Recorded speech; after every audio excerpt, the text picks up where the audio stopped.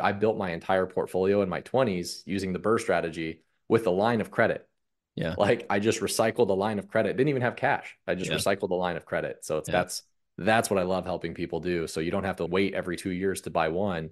You can buy six in a year or 20 in a year and just keep recycling.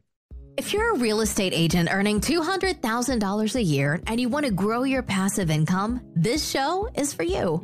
Learn secrets other agents use and hear from experts in our field who will guide you on your journey to investing in assets like apartment communities so you can take your commissions and turn them into cash flow.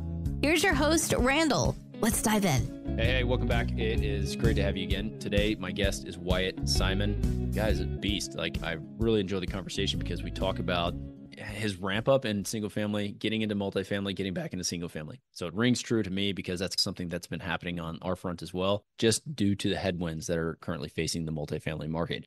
Not saying it's a bad investment or it's not a long-term play, but currently right now it's very challenging to buy multifamily. So it's refreshing to speak to somebody who has gone through the process of building up a single family portfolio, buying some multifamily deals, and then seeing how long the payout is on those deals and moving back into the single family deal atmosphere. So Wyatt's in the Omaha, Nebraska market. Really interesting to see what he is currently working on and the way he is taking a single deal. We talk about this at length and trying to squeeze as much profit out of that single deal as he possibly can. The way he's doing that is through partnering with a title company, creating a hard money lending company, and having a property management company, getting his real estate license, all these things so that every single deal that he gets into his pipeline, he's able to take to one of his buyers and nurture that buyer all the way through the closing process, from the acquisition of his wholesale to them all the way through to his listing their property and selling it for them on the MLS once they have finished their rehab. So if you're looking for that type of strategy, it is a great episode. You're going to get a lot out of it. Wherever you're listening to this, please go on, rate and review. Helps us out a ton to bring on awesome guests just like Wyatt. All right, let's jump into the conversation. Here we go.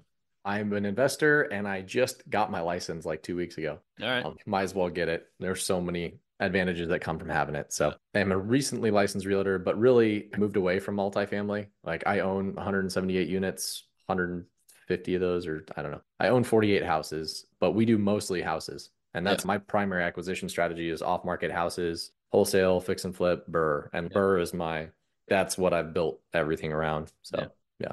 My man. I'm like, okay, you went from single family to multifamily back to single family. Let's start right there. Honestly, tell me why. How did this happen? Because I know for myself why it happened, but go ahead. You tell me because I'm just curious. Yeah. So for multifamily, it was great in 2021. And then 2022, it was pretty good. And then 2021, we took property management in-house. And I say I started a management company, which was holy smokes over my head. But I had to learn a lot of skills. And eventually I hired a consultant. And that was the last time I ever said I'm not going to do things without a consultant. That was really shifted my trajectory. But there's not a lot of money in property management. And I also left my W-2 in 2021 to start a management company, thinking I was financially free. And long story short, like when you're raising capital for multifamily, when you're doing all that stuff, like it sounds sexy, it sounds cool. You got these big numbers, like you're in charge. They can even be great deals. Like I haven't done a bad deal yet, but like you don't get paid until the exit. You get paid a little bit until the exit. And I don't know about you, but I'm a long-term buy and hold. So it sounds cool, but you got to have something that's going to really generate cash in the meantime. Yeah. Because the cash flow is such a minor piece of real estate. There's really the equity, the appreciation, and the tax benefits. Those are the big three, in my opinion. Okay. So very similar story. I'd flipped houses and been doing things for a long time. And then in 2020, I was like, all right, let's look at apartments. And I started digging into it, but I really took a year to learn about funds and syndications and strategies along those fronts. I wasn't like actively going out trying to raise capital or do anything. And then when I got to the point where I was like, okay, Jake or Gino or local guys, and pulled the trigger on one, no one's like, hey, at that time, it wasn't a bad time, right? It wasn't a bad time to get into multifamily, but the underwriting still, if you look back on it now and you look at, we're going to underwrite 12%, maybe 15% annual rent growth. That's insane. It's not normal. And we're going to exit at a 5 or 6 cap. Yeah. And now look at what rates are. Yeah, exactly. So I looked at it and I said the same thing. I was like, all right, so I'm going back. I'm going to do a ton of houses and just start building the pipeline again, just on that front, and start looking for other assets as well. So I'm curious, have you looked at other assets other than multifamily now that you have dipped your toe in the water of buying some of those? Well, yes and no. So I own one commercial building, which I haven't looked into massively. It was just a deal that dropped in our lap that was a home run. And it was like, why not? Right. So we did that all from our off market stuff. And then I did a 44 unit storage facility that again was like a home run, but we eventually just exited it because it was such a, for me, storage was not a pleasant experience because 44 units is just not worth it. There's so many systems that you have to do. And it's not like property management where you can just click a button and post to 36 websites and get leads. Like you really have to market, radio, like signs, like you have to find and market a lot more than property management. For me, storage is worth it if you're on like 200 plus, but we happily exited storage because I'm literally chasing people for $60 and $100 rents, and our late fees are more than that. Yeah. This is just not worth it. So I also do coach. Like one of the things I love doing is helping people build rental portfolios, mostly single family. And it's just like a lot of people come to me because they're like, how do I build the portfolio without putting 20% down every time? Yeah. And a lot of real estate agents that I work with have that question. And it's, dude, I built my entire portfolio in my 20s using the BRRRR strategy with a line of credit.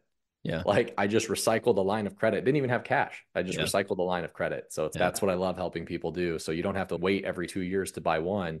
You can buy 6 in a year or 20 in a year and just keep recycling. Yeah. Yeah. Okay. So how big was that line of credit? Just real quick. It was a 200K line of credit that I just kept recycling. So could you buy two at one time? At first I thought one, and then eventually I was able to, okay, I can use that as a down payment. So now I was able to buy 4. Yeah. And then got it. Solid. Yeah, because to buy 20 in a year, you've got to be really turning capital, and that 200,000 has to be at work. So yeah, that's interesting. All right, let's go back then. Let's build the story from the beginning. Right, you're working W-2 job, and at the same time, you start buying all these houses. Okay, so walk through. I know that your dad was investing in stocks, and you guys had some hardship in like 2002, 2008. How did that play into your going and get a secure job? Did that play anything into that? And then investing in real estate, how did that come about from seeing that backstory? Yeah, you've done your research. I'm impressed. But yeah, so my dad worked hard and he got burned in 2000. And then in 2008, he lost 50 to 60% of his portfolio twice because he sold at the bottom.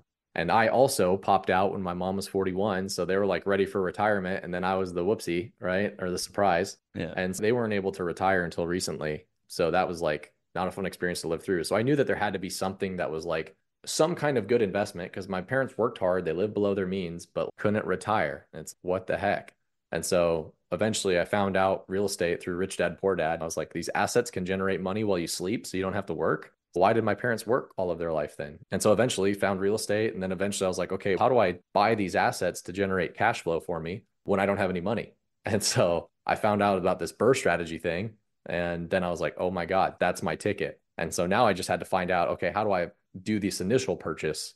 And that was when I didn't have any money. I was 22 at the time, but I went to my parents and I said, hey, I know you guys don't have any money either, but you have your house paid off in cash. Could I take a line of credit on your house and do this BRRRR strategy thing? And they said, absolutely not. I was going to say, that's nuts. Yeah. Okay. No, they said no. It took me 9 months of going to meetups and educating myself and showing them that, okay, this thing is working. And simultaneously, I had a job and I bought a duplex with my own funds. And so I was able to start house hacking and really kept showing them how all these other investors were doing it. And eventually they took a flyer and they said, okay, we'll try it one time. And it was on that house that it was my 46th offer on market to find. And then after I finally got it and closed on it, it took me 6 months. I rehabbed it myself with a buddy. And guys, I'm not handy like at all, but one of my buddies was. And so I said, hey, I'll pay you 25 bucks an hour. Like I'll buy you a new tool set and I'll work for you for free. Like you just tell me what to do and we'll do this thing. So for 6 months after work, we worked on the house and I threw my back out on it. Like all the things happened, but I learned. And then at the end of it, it appraised out. I had to pay $2,000 to buy that house. So I didn't burr out all the way, but I burred out everything except $2,000. So I paid my parents back everything that they had. Plus they got 50% equity. Plus they got 9% interest on their money. And they were happy. And then I was happy I got the house and we were off to the races, proof of concept. Yeah, that's awesome, man. So many little stories in there. I'm sure it's just, that first deal, having buddies go out and rehab it with you. Do you still own that property? I do. I just posted about it today. It just came up. It was like 7 years ago to the day. Yeah. Right on. Congrats, man. Yeah, that's awesome.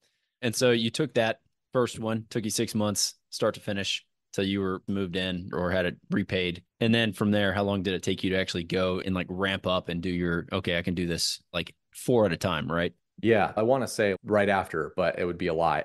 Like, keep in mind, I was like 22, maybe 23 by the time I got done with it, and with no coaching and no Yeah. experience. And so my next property, which would have been my third property, because I got the duplex and then I got this one, my third property, which was the second flip I ever did, was the Purple Palace. And this is, God, I hate this house, but it was all purple on the outside. I got it from a wholesaler. And so then I go in to do the rehab. I'm like knocking down the plaster and lath on the inside when the city inspector comes in and says, "Where's Checks your in. permit for this?" And I was like, "What's a permit?"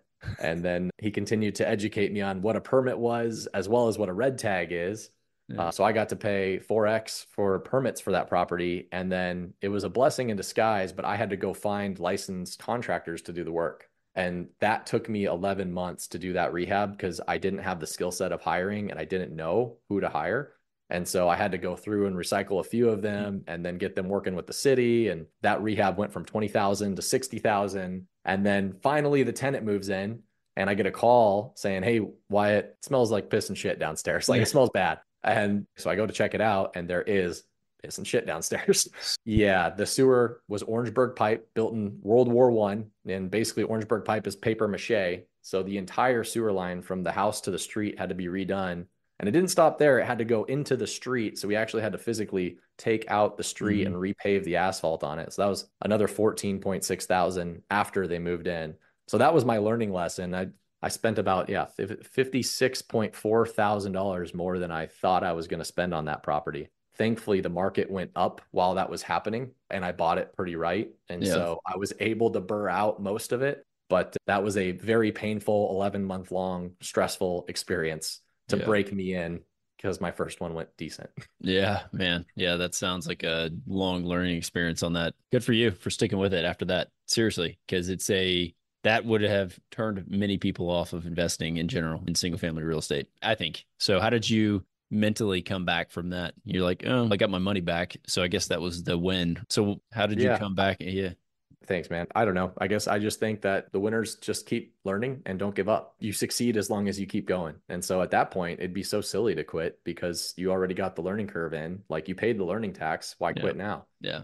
So at that point, then things started to work well where I started to buy two at a time and do two BRRRRs. And then things started to ramp where that was going well. And the bottleneck that I ran into was, how do I find good deals? Because these wholesaler deals, they were making their margin. I was like, I can't really find these great deals anymore because I still got to burr out most, Yeah. if not all, my money. And that was when I set up a direct to seller system with a business partner. And that's full circle real estate. It's what we do now. Yeah. And that was when we were able to buy 20 plus houses a year. And yeah, this year we were on track for more than that. Yeah. Solid. Okay. So you ramped up, and before you got into multifamily, how many did you have and where were you on everything? I probably owned 18 to 20 houses at that point, Yeah. but we were probably buying 4 to 5 a month and then wholesaling or flipping a few of them because we had to pay for marketing. So we were Yeah. Got burring it. out 2 or 3 and then flipping the others. Yeah. It's crazy. So do you still do direct to seller? Yes, we restarted at the beginning of 2024. Okay. Yeah, I was going to ask because that obviously, I was talking to somebody earlier today and it was the same thing. It's like super expensive. The way they do it is all cold call and texting now. And so his cost to do, I think it was like 15 deals wholesale per month, plus he's buying about 10. He has 10 rehabs going at the same time. Man, that's crazy. What are you spending on your marketing? Because for us to do that, it was costing us $50,000-$60,000 a month in marketing. And he's like 10 grand.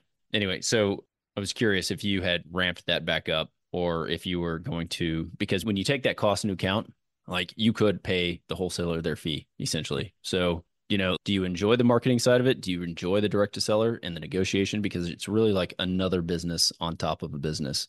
And I think obviously a lot of your audience is real estate agents. So I think everyone has their unique ability. And so for me, I love the negotiating. I love the appointments. Like, sales to me is like what amps me up. And so for a long time, I was chasing like this fancy, like, I'm going to live off of cash flow and I'm going to sit on a beach and I'm going to do nothing. And then after going through this multifamily journey, and I still own 48 houses, like, cash flow is not terrible, but it's not like amazing if you use the BRRRR strategy and leverage everything. Yeah. And so I love this. I'm going to continue to do this. And that's my unique ability, is do that. And so if you're a real estate agent and your unique ability is doing real estate agent sales, then do that and pay the wholesaler. Like, because to your point, it is work. It's a lot of work. And we do spend a lot of money in marketing, but we have generally a 3 to 5x on what we spend. Yeah. So what about are you spending on marketing? We were spending about 5,000 a month, and we're ramping up to 14.5 right now. Yeah, yeah. And the main driver, is there one you're like, this is our bread and butter? I would say postcards is our bread and butter. Yeah, it worked in San Antonio. We tried doing all kinds of different things, but that was like the number one. We tried PPC and some other stuff, but for whatever reason in our market, that's what it was. Have you ever tried the texting and the cold calling and all that business, or is that?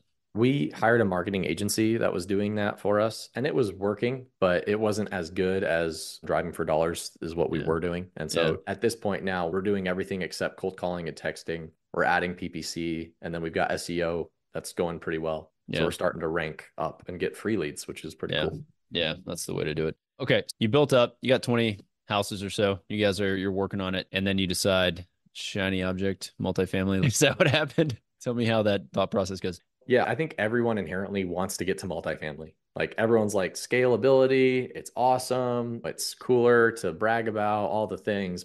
And my first deal it was an off market through a family member. We bought a 23 unit, seller financed, amazing first deal. Could not have been better. People hear that and they're like, oh man, I also have a story of like how I lost $1 million on a 48 unit that came my way that I didn't know how to underwrite. And then he wanted to sell it to me for 2.4 and it sold for 3.4. So I was like, okay, I'll never miss out on that opportunity again.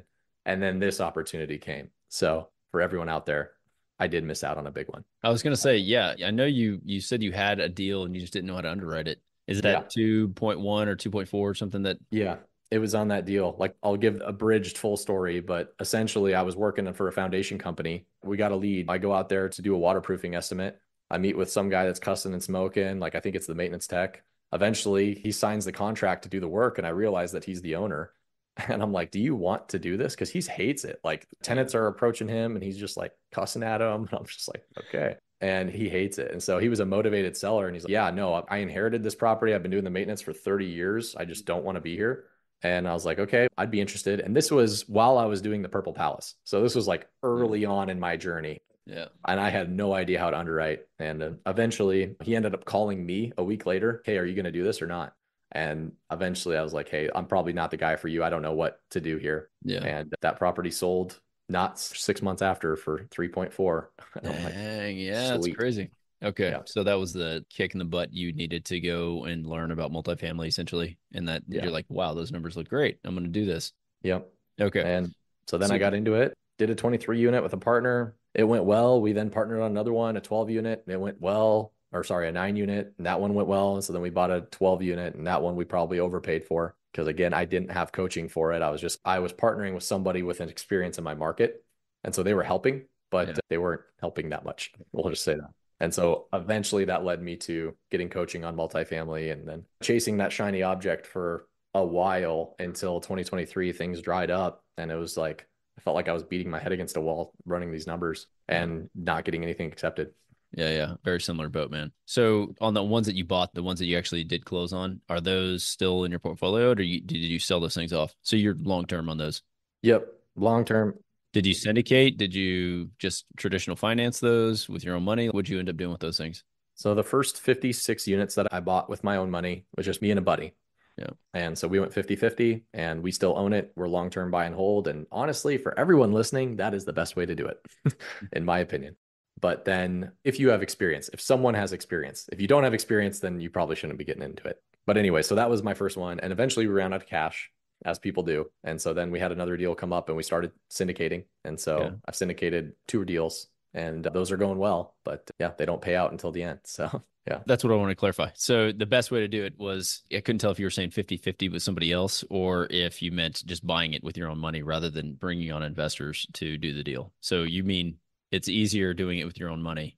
Yeah. If you can do it without a bunch of people involved, it's usually better, in my opinion. Yeah. Okay. So if you're listening and you want to be a limited partner, any deal, maybe give some explanation from an operator's point of view as to why that is the case. Because it's hard. Being an operator is hard. Like running these projects is hard. Raising capital is hard. But it's just a lot. And I would say most of our limited partners have been great to work with. But if it's your like last 50,000, you probably shouldn't put it into a syndication. Like it's important for the operators to screen who they're raising capital with. So that way the entire group is on board with the vision and it doesn't have any mix ups or friction on it. But Yeah, I agree. Yeah.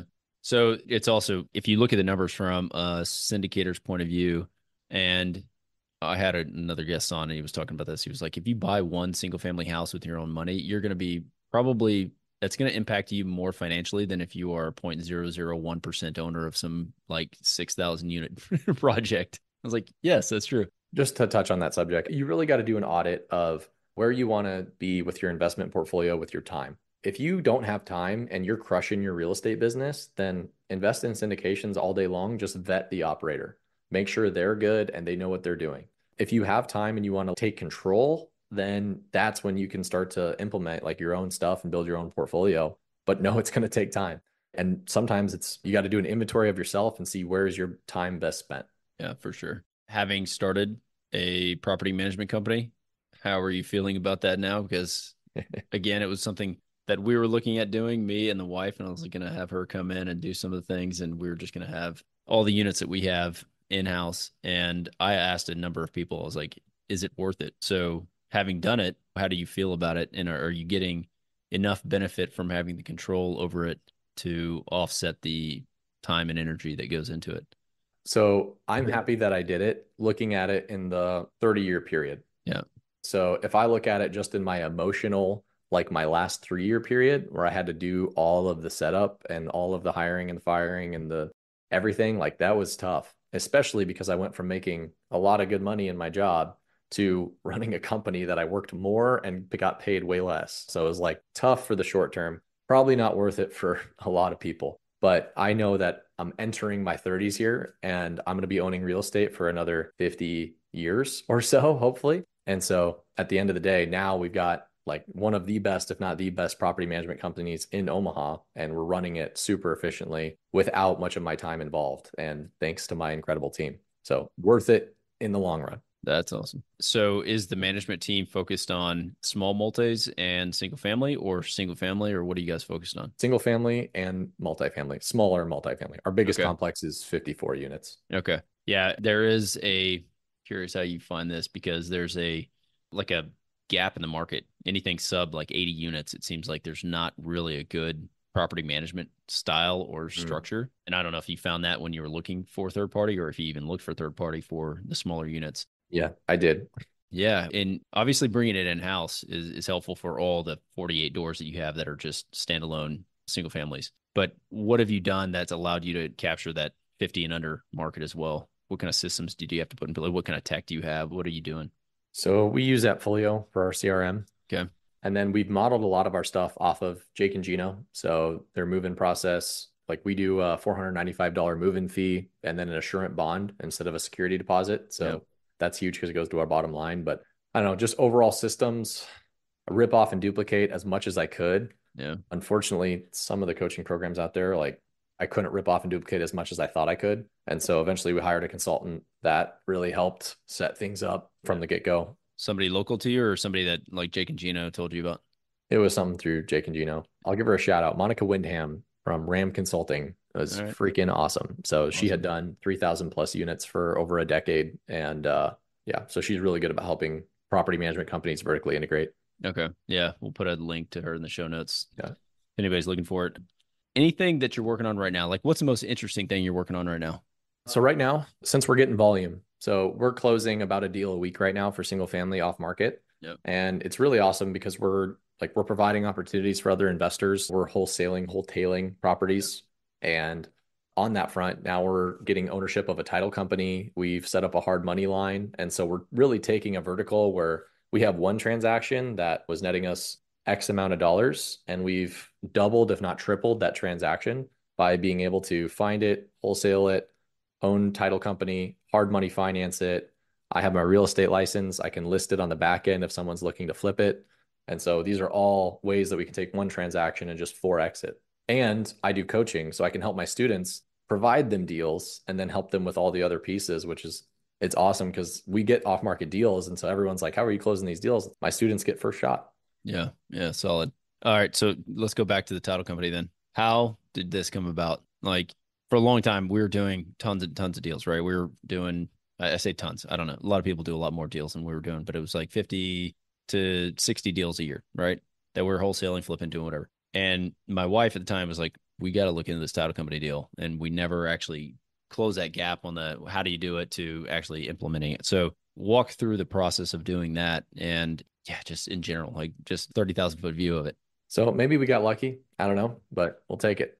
So I used three different title companies in my market, and I was like, we had issues with every single one of them. I was like, what? How hard is it to do Yeah. title? Yeah. And so eventually, one of the investors in my market that we were wholesaling to that was doing a ton of volume, he's used this company. And so we started using this title company, and they just were so awesome to work with. They were an owner operator, and the gal that owned it was just crushing deals. Like she didn't sleep. She responded to everything. Like she even stepped in and saved some of our deals when like some things happen. Like she would play dumb, and she's awesome.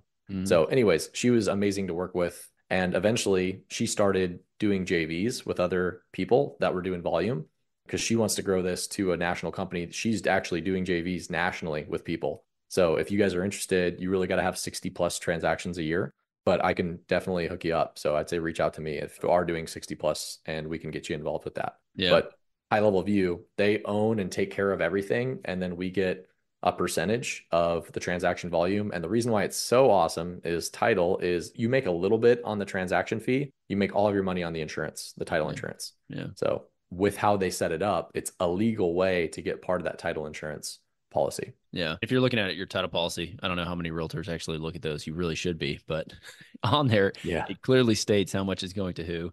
Yeah. And a percentage goes to the actual closers. And I'm sure that's what's being shared. Are they licensed in all 50? They're not yet, but they will do it per operator. If they vet them and think it's good, then they'll set it up. And they're doing it in 3 states right now. 4 states. So I love that. Again, and you're talking about the other side of it on the property management side, how you changed from taking security deposits and now you're just taking an app fee, like a $500 move-in fee. Is that what you call it? Yeah, move-in fee. Yep. Beautiful. Yeah. And so what's the policy that you're giving them? Because I've heard of Rhino, but what is it compared to? Is it Rhino?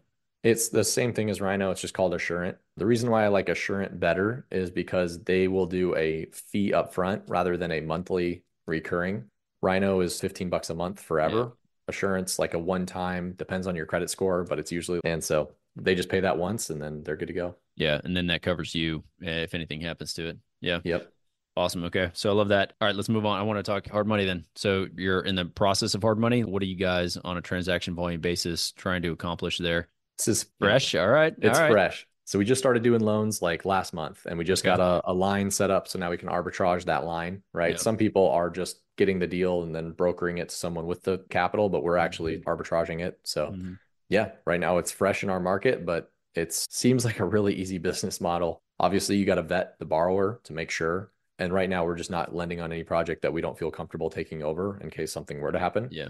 But I know it's not common in most markets, but in Omaha, it's actually really common for people to lend 100% of purchase and even 100% of rehab. And so is that what you guys are doing? We're doing that with borrowers that are repeat customers that we know and trust. Yeah. With newer borrowers, we'll do 100% of purchase and vet them a little bit more. On the rehab side? Yeah. How difficult was that to set up? Not hard.